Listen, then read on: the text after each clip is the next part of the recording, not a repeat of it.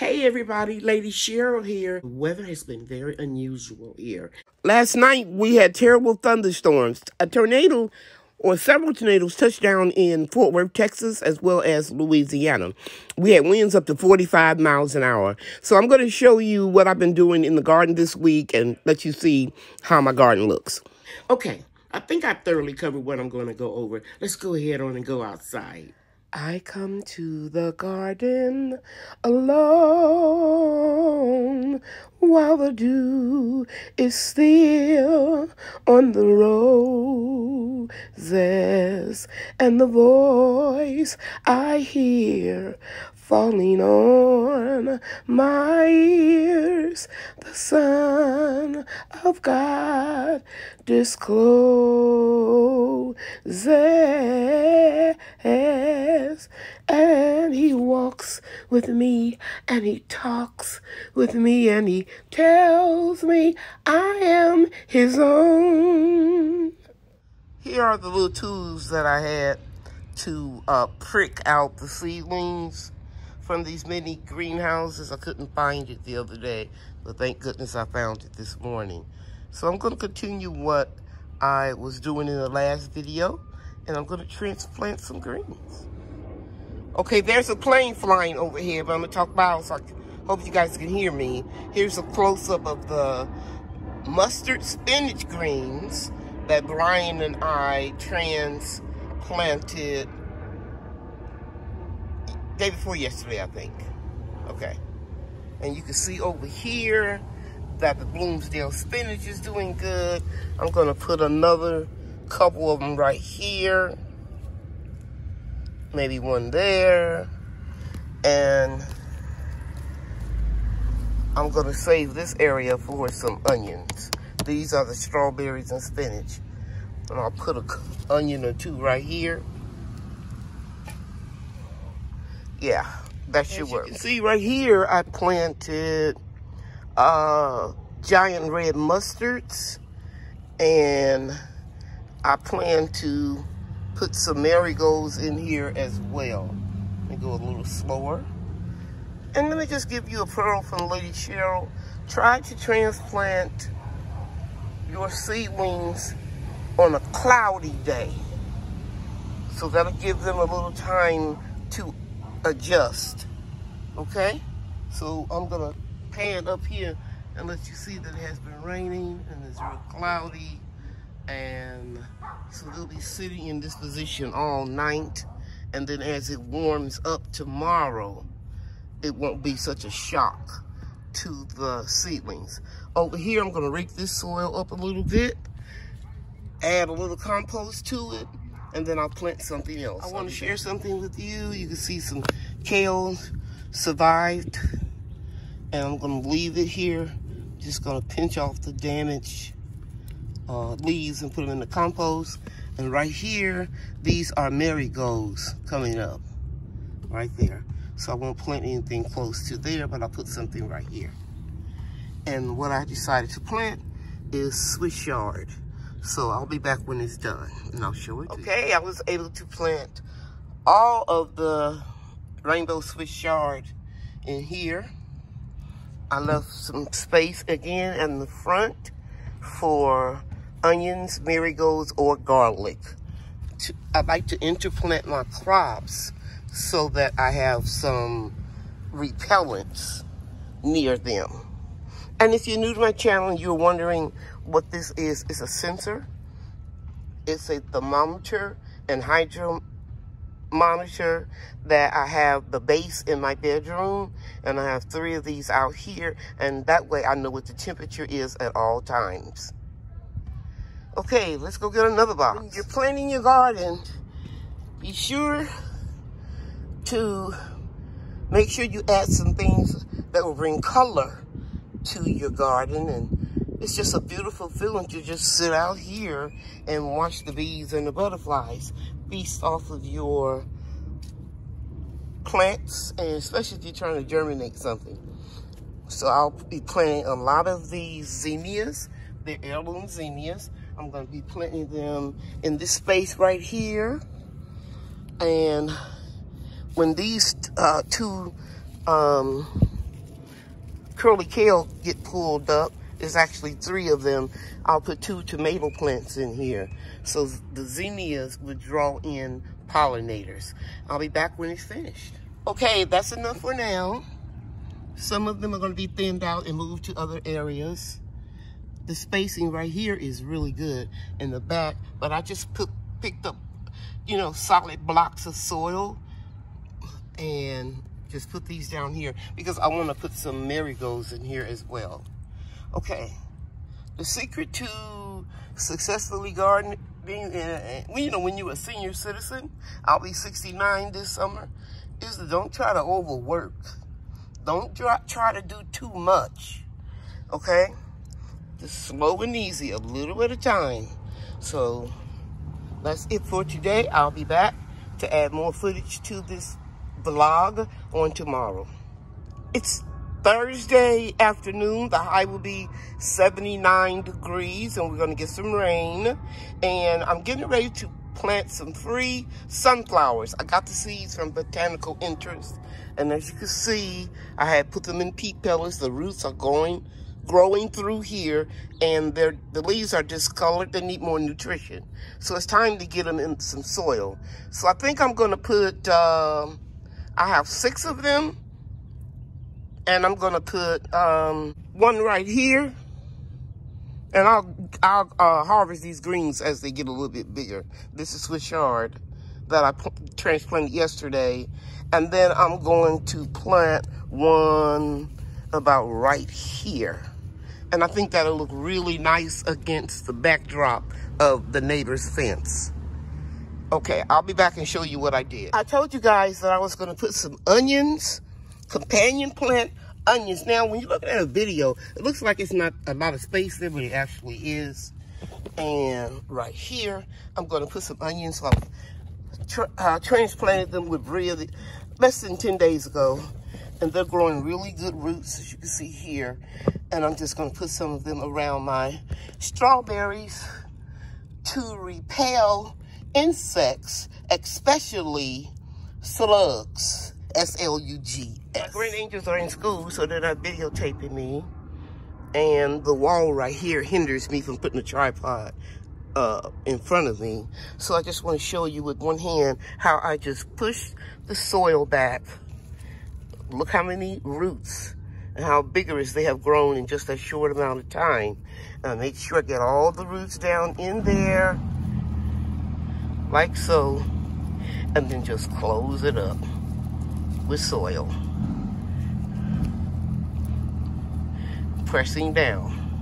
So I have 1, 2, 3, 4, and I probably can get one more right here. Yeah, I'll plant one more right there. Just pushing the soil back. I have to go get me an onion and I'll drop it in there. So here's the onion that I removed from the onion grow box. And I'm just going to push it and put it right in here. And then just close it up with some soil. And the strawberries and spinach will just grow right around this onion. And if you're wondering, I just want you to know that I've been gardening in Texas for about 39 years. Over 45 years I've been gardening. And everything that I'm showing you is not an experiment. It's something that I did before. You know what, guys? Look over here. Look at this onion. I thought I had counted enough, but I didn't see where I laid it down. So I'm going to look for a little spot right where these strawberries are growing, so I can keep the bugs off of the strawberries. I'm going to put an onion right there. Keep the slugs off the strawberries. Squirrels and cats, they don't like the onions either. Now, somebody always tell me, well, they ate in my onion bed. There are exceptions to the rules, guys. Nothing is 100% accurate. So let's show you what I've gotten in here now. I've got SUBSCRIBE, a little collard green, and a sunflower right there in the middle. And over here, I have my giant red mustards and a sunflower toward the edge of this bed right here, so it can act for both of them. And I have some zinnias, and here's some beautiful kale that withstood 10-degree temperature when I covered it. And then when we had the second freezing days, the lowest temperature I believe was 19. I didn't cover anything. Okay, so we have Bloomsdale spinach, which is going to look like this, and you can see it coming in with its second set of leaves right there. And over here we have mustard spinach, which is my favorite greens, and I have a discolored sunflower because it was in the peat pellet. There's no nutrition, but it'll start getting some nutrition very soon, and it'll color up. Okay, over here I have more mustard spinach that I have left over, and what I really like about the pricking tools is the fact that I can just pick up the whole block of soil with the seedlings in it without disturbing it, like you make soil blocks. You can Google that if you don't know what those are. But anyway, this is too dense in here, but it's okay because I'm going to be cutting off a lot of these leaves. And then I took the leftover Bloomsdale spinach and put it back here. And over here, I put the rest of the red mustards.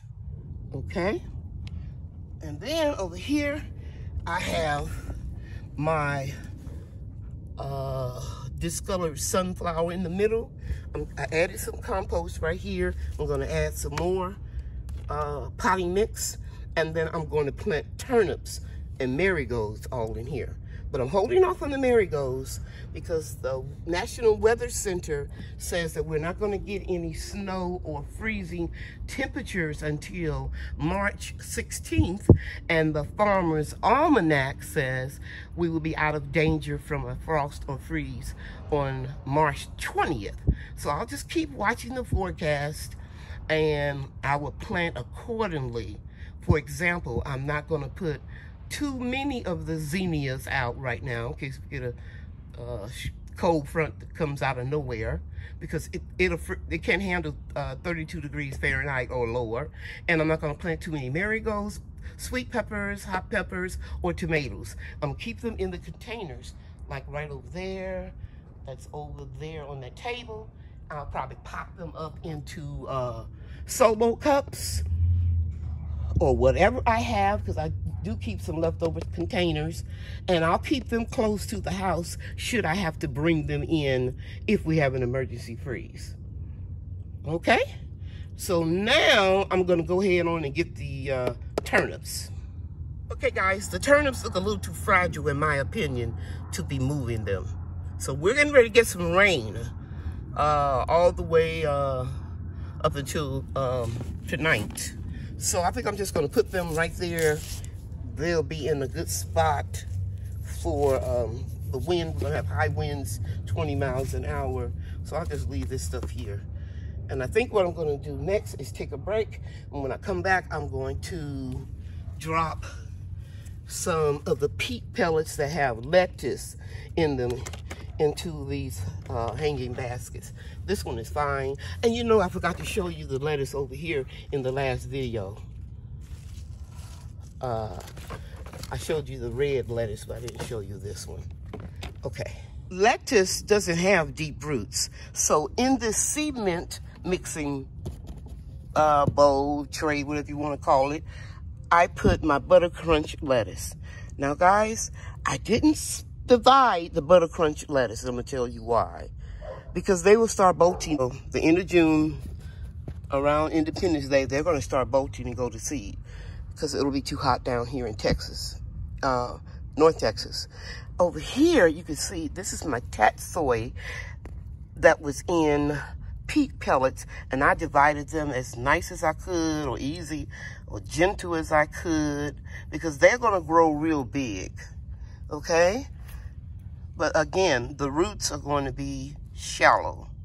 So I'm gonna put 3 in a row.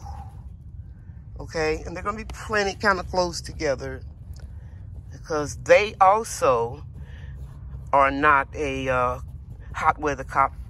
They're cool weather crops. Tatsoi, all your pop choy, all those are like in the cabbage family, and they are going to bolt when it gets real hot down here. And so, as you can see here, I'm just putting them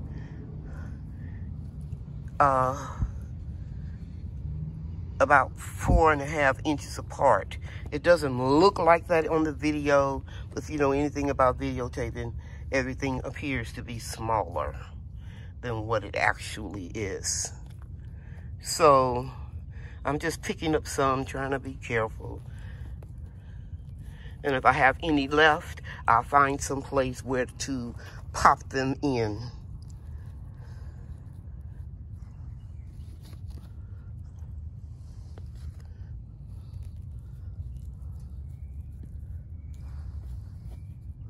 And just about done. That's it. And here is some pansies, and look like they seeded themselves right here. I'm gonna put a little hole right here and put this last few pieces of tatsoi, rainbow tatsoi, and I'll put another one right there. I think I can get one right here. These two little bitty ones. Well, I'll just put one there and one right in here. But the pansies, these are biennial, and these came back from the dead. You know, obviously the roots weren't dead, but the plants all died back. So this is really good. I'm going to stop and just show you over here that I did put that black seeded Simpson lettuce right in here. And I'll pop a marigold in there pretty soon. And I'm going to stop right now because it's getting real cloudy and it's getting ready to rain up until about 7 or 8 o'clock. So I'll come back tomorrow. So this is what I have left. For those of you that are new to my channel, I winter sowed all these seeds. Okay? And I drill holes in the bottom with a sorting gun and in the top for drainage. And since we're supposed to be under a thunderstorm watch, I'm going to go ahead on and put the tops back on them because they're very wet already. And I love these little plastic shoe boxes because you can see the vigorous root system right there in the plastic. Okie dokie. We had a real bad storm last night. Thank goodness we didn't have any tornadoes, but winds were up to 45 miles an hour during a brief period. I see I got some damage over there to that umbrella. There are a few things, you know, thrown around in the yard, but everything looks pretty good. I'm very blessed. Remember, I covered these up, the greenhouses, because I knew the storm was coming in. So I'm taking the tops off and letting them get some air so they can dry out, so that they can keep growing. And I'm going to be potting up some of them and transplanting some others. These are the sorted tomatoes. They won't go in the ground because they need much more protection. They'll go into pots. I see the marigolds 1, 2, and 3 is looking pretty good. And so right here are zinnias. Okay. And I think this must be the, what do you call them, morning glories. I need to get the rest of these into some containers. I'm gonna grow them in some hanging baskets. I'll come back a little bit later in the afternoon and get some work done. Thanking God that things are not as bad as it could have been. Before I go in, I'm gonna walk back and let you see the plants. See the pillows on the furniture. I got tossed around. You know, ground is real soggy. I need to put on my boots. But this looks pretty good. So obviously we didn't have hail damage. I see my little aisle. I just straightened up that aisle. OWL. Everything's looking good. That was transplanted. The Bloomsdale spinach and the onions looking good. And over here we have mustard spinach looking good. More mustard spinach, more Bloomsdale spinach. We've got some giant, let me be careful, I gotta walk real careful so I don't slip and fall. We've got some giant red mustard greens. And here I planted some arugula. So that's pretty good. And this is where the turnips are gonna go. And I put a brick on top of this to weigh it down because it wasn't the right top. So those are the turnips. I'll probably get those transplanted today. And the black seeded lettuce and the chat soy. Let me go out. That looks so pretty. Looking good. And we have some more tatsoi. That's looking good. See if I can get this one in a little bit deeper. So it can start standing up. There we go.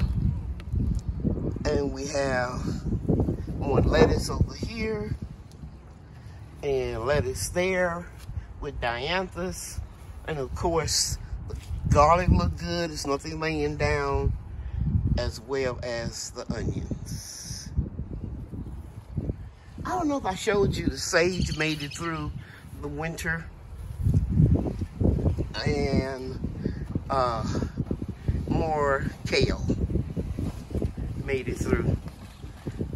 Real soon I'm gonna take you on a tour of the whole garden space and show you everything. Bria and I are getting this order ready so that we can ship it. And we always take pride in our orders. Right, Bria? Yes. Okay. Bye, everybody. Bye. Thanks for watching.